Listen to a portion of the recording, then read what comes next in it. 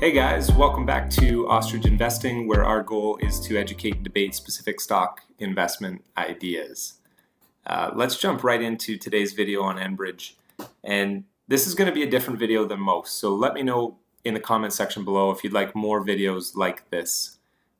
Today, I don't normally discuss my positions, and I definitely don't own all of the companies profiled on this channel. That said, I did own Enbridge, and since I recently sold my shares, I thought it'd be interesting to review the results of that investment on this channel for you.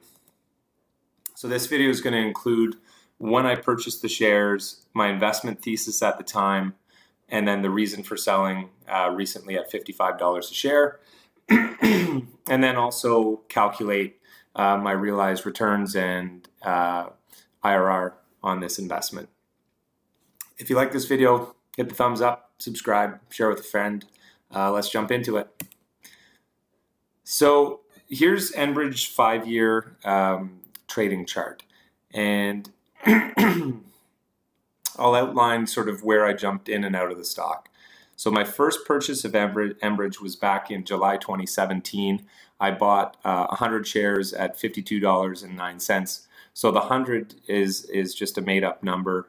But then everything following that will be sort of proportionate. So I'm not using the exact number of shares that I bought, but it's in the right proportions. So it'll come up to the exact same percentage returns. So I bought 100 shares at $52.09. And then in March 2018, I bought another 45 shares at $40.51. December 2018, I bought another 65 shares at $40.58. I guess I really like that $40 mark. 3 months later, in March 2019, I sold 50 shares at $48.92.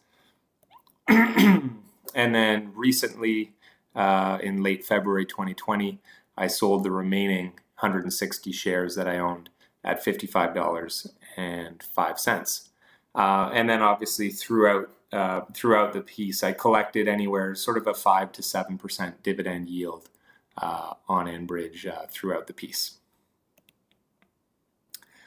So if we go back, we won't go into super detail here, but our bull, bear, and base case scenarios from the July 2018 video that I did on Enbridge, it was one of the first ones on this channel, so the editing, not the editing, sorry, the editing's great. It's my recording is a little bit raw, but the bull, the base, and the bear case, that's pretty consistent with when I made that second investment in Enbridge, is how I was thinking through the scenarios. And you can see that a lot of it was predicated, if we look at the bull case, successful MLP roll-ups, so that structure, simplification, funding growth without dilution, delever the balance sheet, dividend growth of 10% plus per year, and essentially a revert to historical valuations.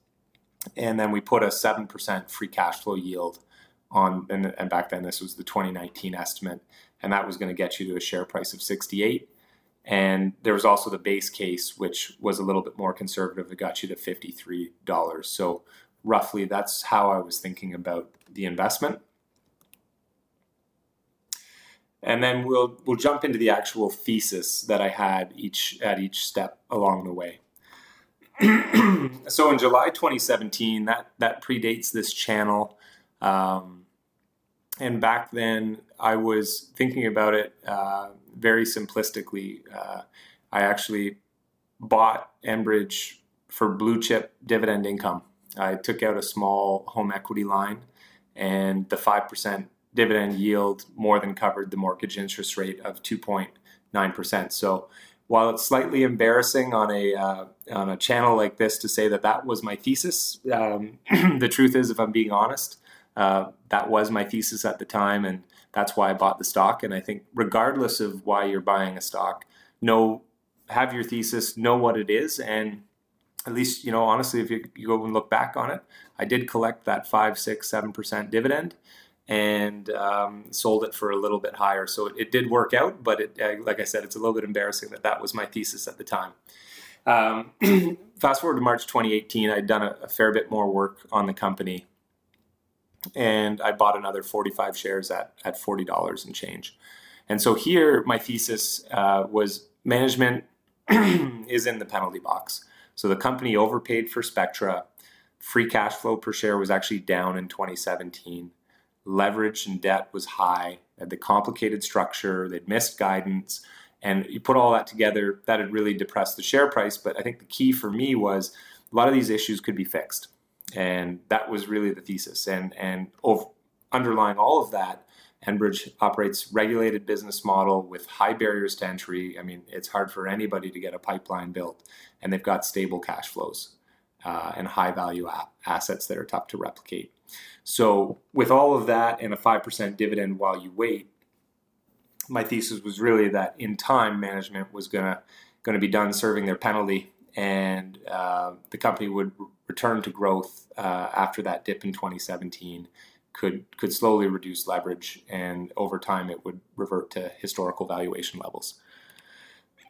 December 2018 was similar thesis, but actually a little bit stronger conviction, because they'd already made some progress against those key areas, specifically deleveraging and the structure simplification. So in December 2018, the stock price had come off a little bit, and I had an opportunity to buy in again at what I thought was a really attractive price. And if anything, my thesis had been de-risked at the time. So then we go to March 2019. I sold 50 at $48.92.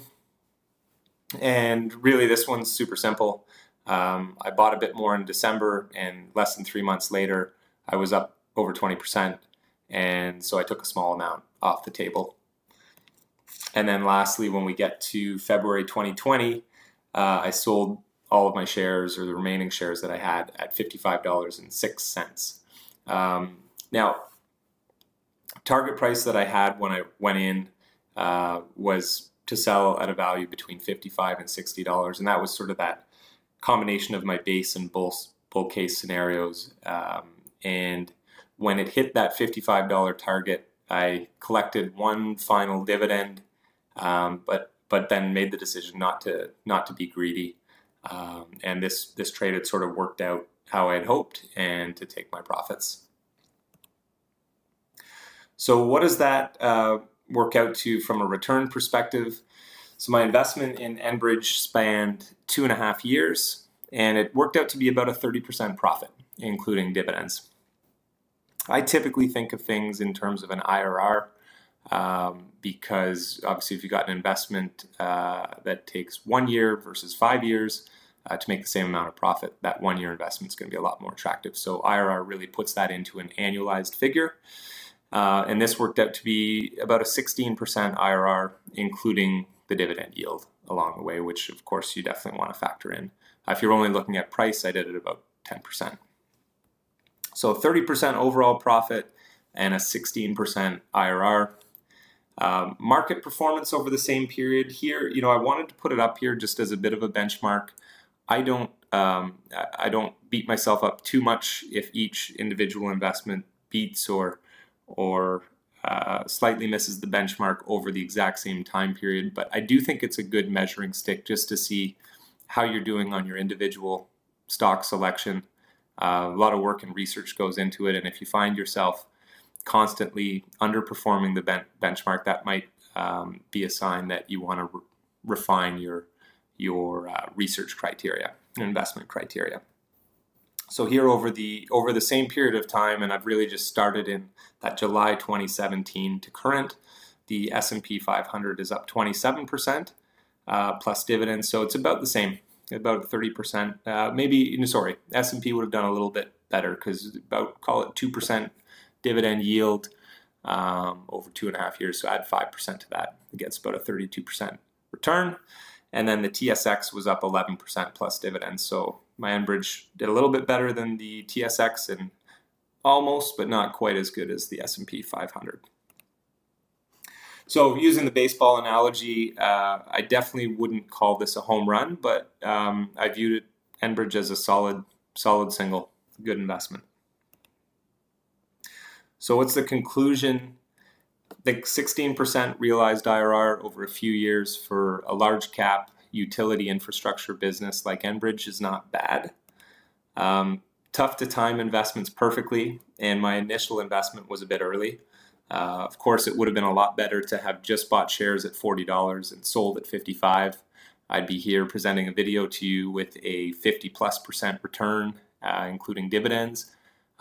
But again, here, I think one of the key takeaways here, the goal is profit, not perfection. And if I was going to share something like this with you, I wasn't going to just cherry pick the shares that I bought at the bottom and that I sold at the top. And having an investment thesis provided the conviction to hold through the choppy periods for Enbridge. The dividend helped too, of course, makes it a little bit easier. But it also allows you to properly review your investment like I'm doing hopefully on this video, so you're not just focused on the results. Sometimes you might buy a stock and it goes up, but not for the reasons you thought, and so you did well, but you kind of got lucky. And in other times, you might nail the thesis, everything goes as planned, but the stock market just disagrees with your view on a higher price. And so I think it's important to be able to kind of circle back and look at your investments and review them, not just based on the results, but in terms of how they performed versus your thesis. And lastly, while line 3 in service might have taken the stock to 60, and that's in my honest opinion, my initial sell price for this investment was $55, and I did get a little bit greedy and just wanted to clip that one last dividend, which I did, but I didn't want to get too greedy. And in this case, I was lucky to sell before the coronavirus panic selling the following week, and obviously that was just pure luck on my part. So that's it for today's video, a very different one. Let me know what you think in the comment section below. Is there still more room to run in Enbridge? And do you like these types of videos? And if you do, I'll try and put a few more like this together. That's it for today's video. Thanks for watching. Be back soon with more content. But until then, happy investing and don't bury your head in the sand.